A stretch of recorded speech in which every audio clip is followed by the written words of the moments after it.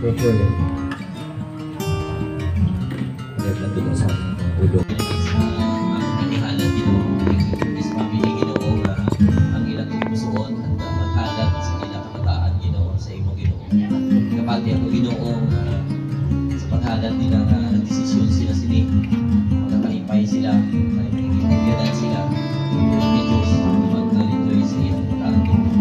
Salamat sa inyo nga ako na nung Ginoo gawa ng sinyo para sa mga kabuti ng pag-ipon kami. Nagbalo kami Ginoo sa pag-ipon sa imo kanataan na imo ang bigyan niya maayos ang sa akin. Thank you for this opportunity Ginoo. Sa praying Ginoo sa angkas na Ginoo adala sa inyo. Pasyon Ginoo may kaawatan sa talam sa inyo. Malipay sa inyo. So, nagpipiliyo sa Ginoo mag-alagad sa inyo sa inyo. Sa among gitaris Ginoo sa leader Ginoo mag-ahatang sila sa alam malipay sila kay kusuot sa pag-kanta sa inyo Ginoo. Salamat Ginoo sa tanan we're praying O Lord sa mag-isa sa amon manigoy at maninay Ginoo. Malipayan kami na sa aming mga suporta sa siningan bata kasi mabit Ginoo. Sa salamat Ginoo ikaw na sa loob sa iyong pamalaan Espiritu para sa amon Ginoo maging malipayon. Salamat Ginoo sa suporta pag-una-una Ginoo sa pagbangon sa iyong tulong kami naging sa paghalat sa iyong bata. Thank you so much Lord for praying this in Jesus' name. We call to call on the parents of the child. Please come.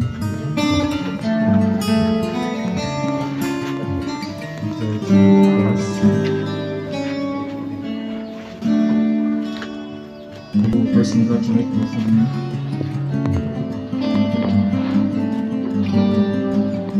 Because your decision today, you decide kung ihalat na yung makala sa inyo.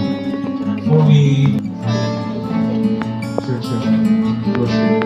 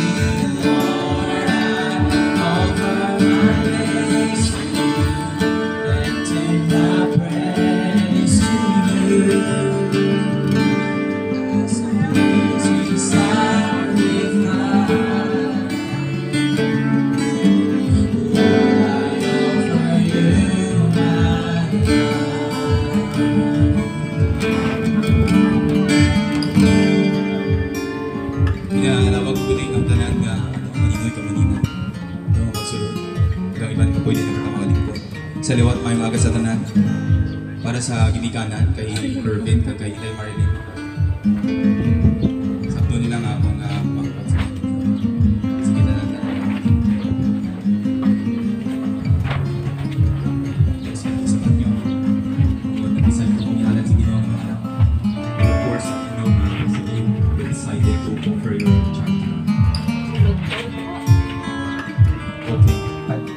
heartfelt thanks for God's blessing.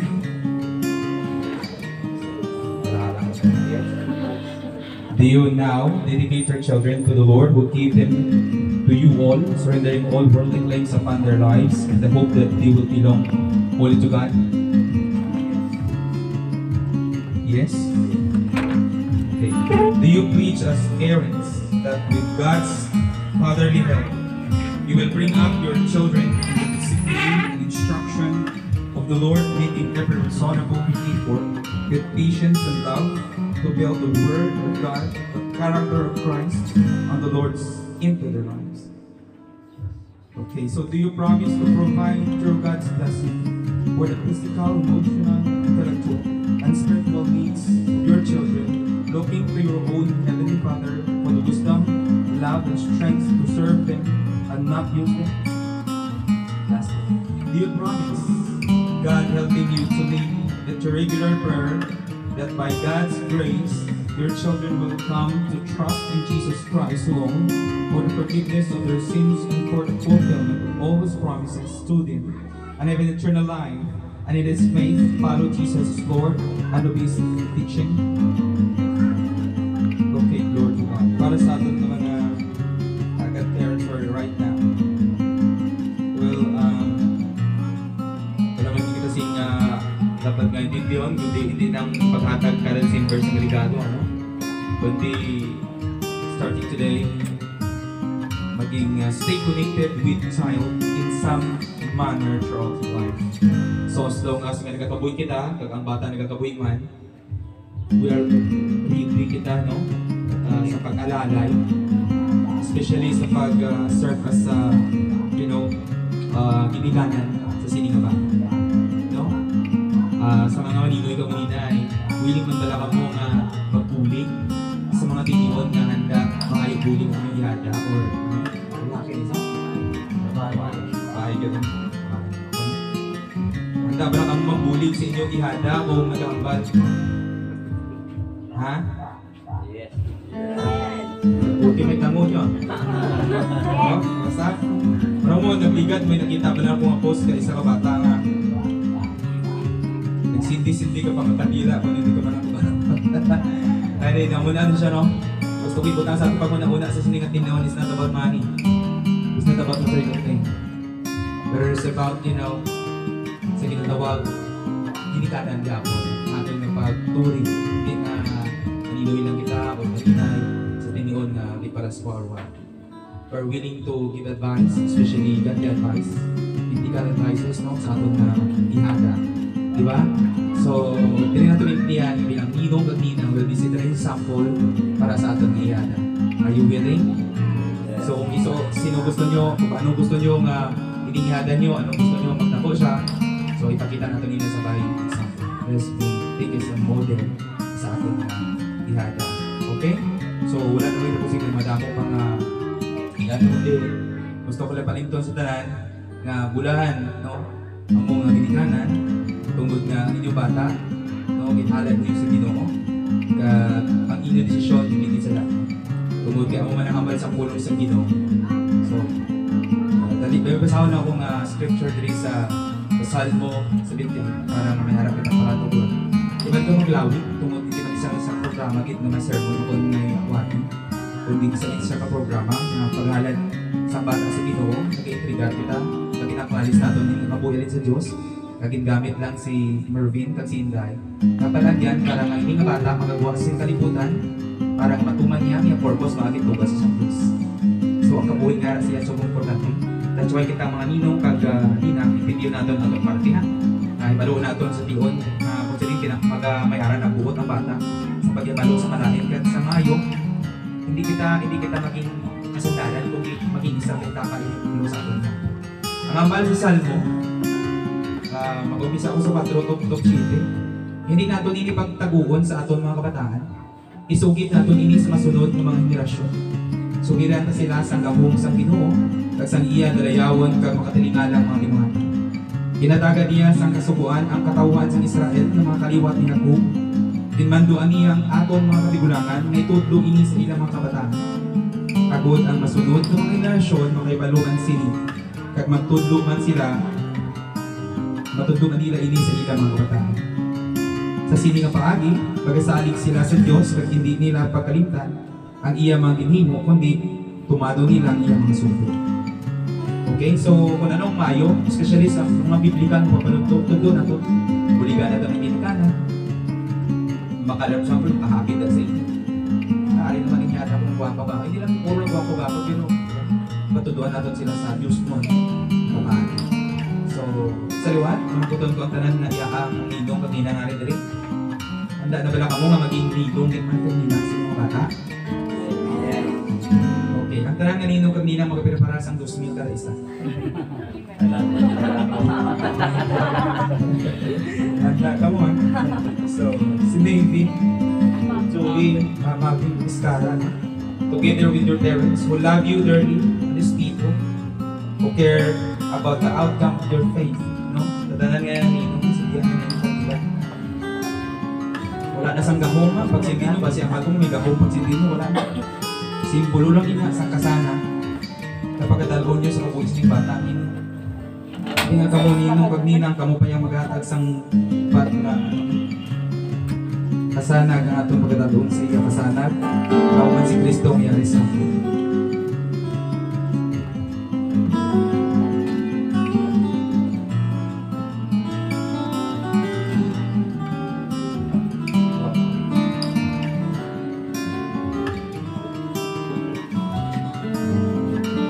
Marvin, Joey, Iskara, December 31, 2021.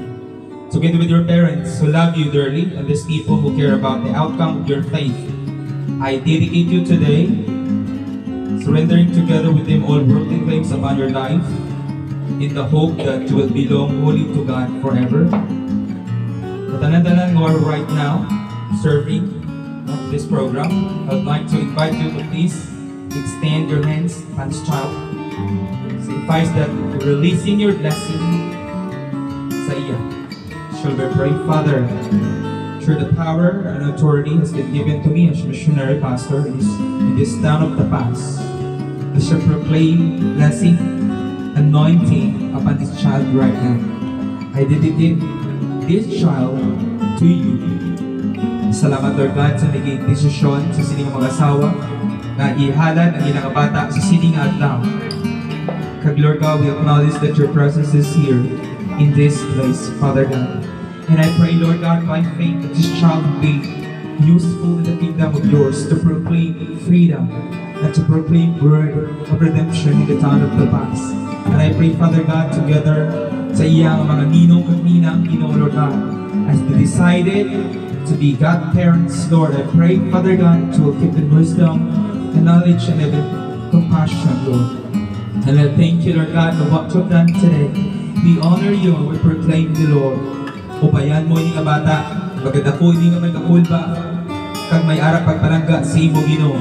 May respeto sa ginikanan, kag makagraduate ini sa pag-eskwela o God. Kag dalo niya, pilido sa iyang ginikanan, na may bugan, kag may arap Ginoo integridad sa iyang kabuhi, Lord. Sa siningan daw ng tao, kag gabinbunag, kag makita namon, Lord God, ang purpose, pinaagi sa iyang ngalan, ang ngalan ni Lord, magadalagin ni Ginoo, Lord God, sa labo ang meaning sa iyang kabuhi, Lord. Kung di man siya, Lord God, ikaw ang Diyos, ito mo dito upo. Upo din iyang mag-inikanan, kag iyang mga ninang, kag tanan-tanan ngayari sa siningan daw, nag-observar sa iyang program. Ginapray ko ang tanan, kag akong sila ginanoy, Lord. Hinahalan ko ni nga bata sa pangalan sa Diyos naman, sa Diyos nga anak, at sa balan ng Espiritu Santo.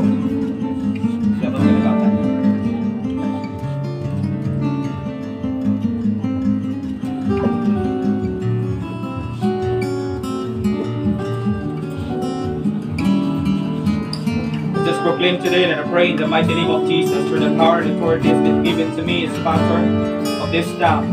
I offer this child to you, God, for your sake, Lord, in the name of the Father and of the Son and of the Holy Spirit, and all the people may say, Amen. Makanta kita sa isa kamuan.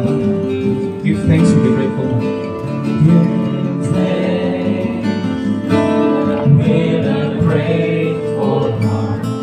Give thanks to the Holy One, to the Holy One. Give thanks.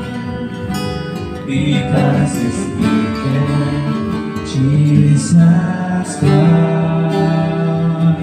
If I am strong, let the poor say I am rich because of what the Lord has done for us.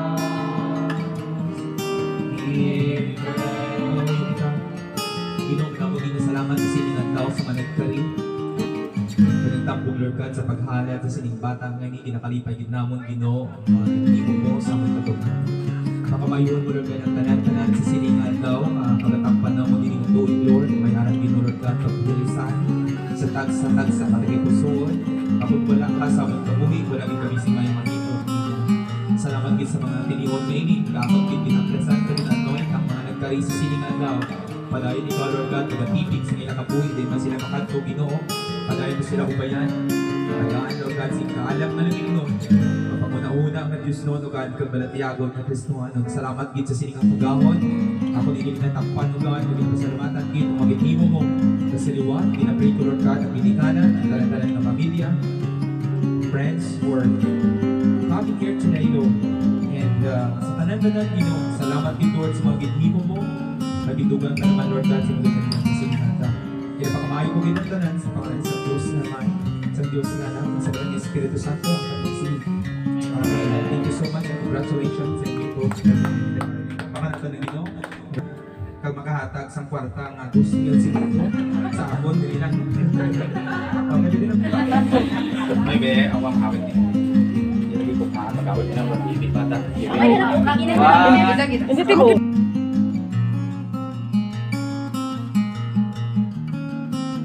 Abi, ya kamu nakon kamu name gaw tuwa niyo. Ya may bayad diyo. Mas picture kaya tato Mel. Sige na. Sige picture, sige picture. Naturo kami dito. Awat din gawaki. Ano lang, gawaki na kami. Halika na isa-isa na kamo para may remembrance kamo. Okay, amo gani amo naman. Ano sa vlog mo there? Oo. Okay.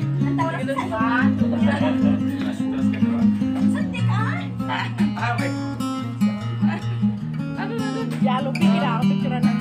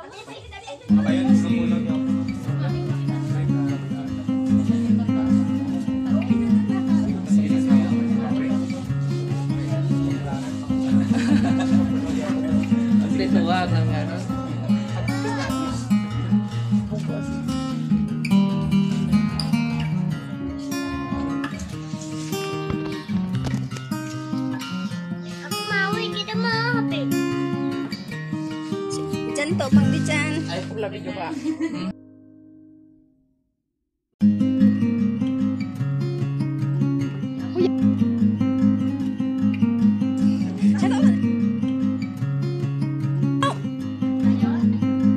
Mamuhay kami Lord God, makapabusog kami sa iyang pagkaon. Alipay kami Lord God sa isilibra namon ang pag-offer namon sa kay Abin Lord God. Salamat sa sining adlaw. Thank you for this mountain. Sige.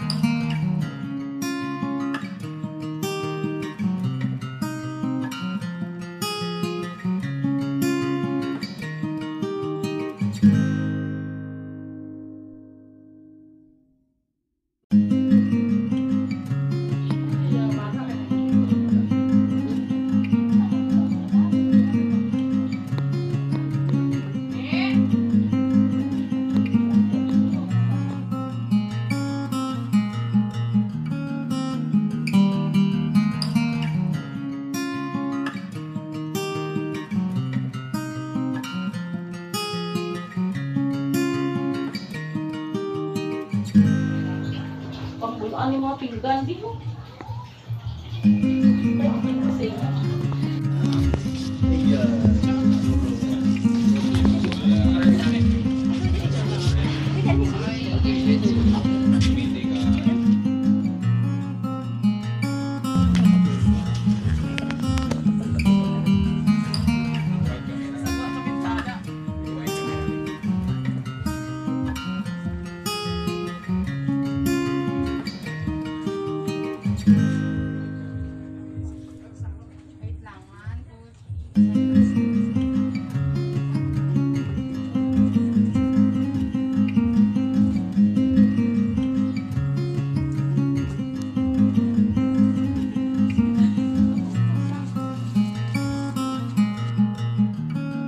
Wow.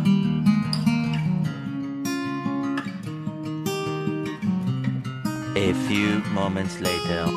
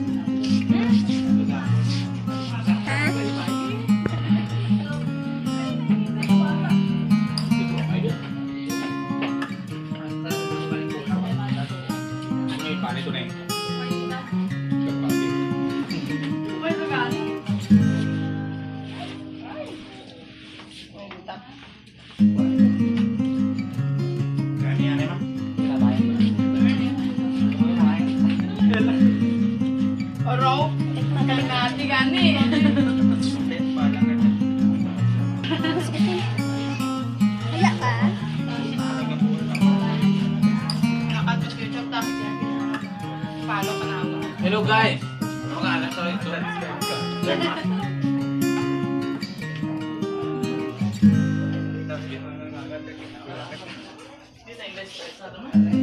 Malinay sa dahil. Sama ko ulit, hindi ko buyit.